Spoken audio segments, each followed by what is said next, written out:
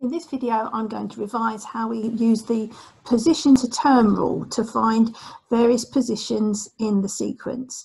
So this is the sequence of n plus 8. So we'd call this the nth term of the sequence.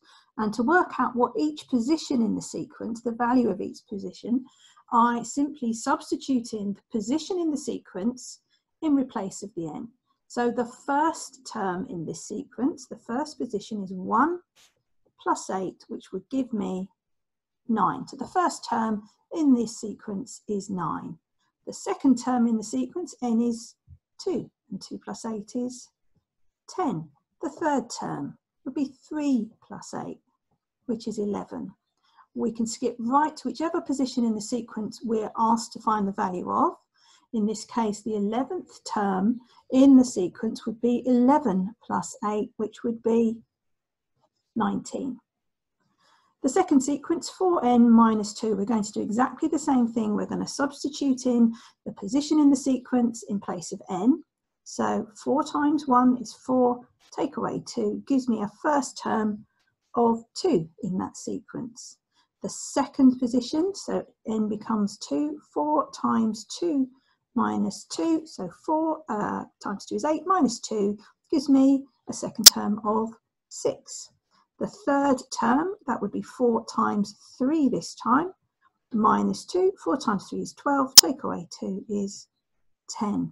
Again, I can go right to whichever position in the sequence I'm asked to find. In this case, if I want the 11th term in the sequence, 4 times 11 is 44, take away 2 is 42.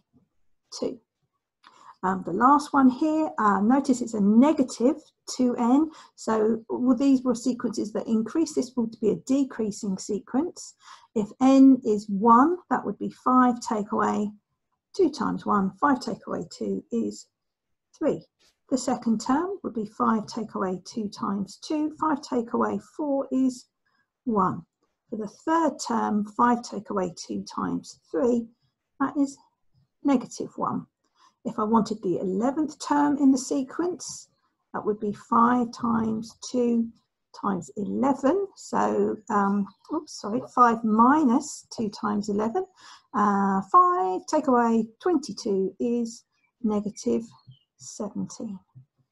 Okay, now you might notice a connection between this sort of table of values that I've drawn out and the equations of lines and plotting straight line graphs.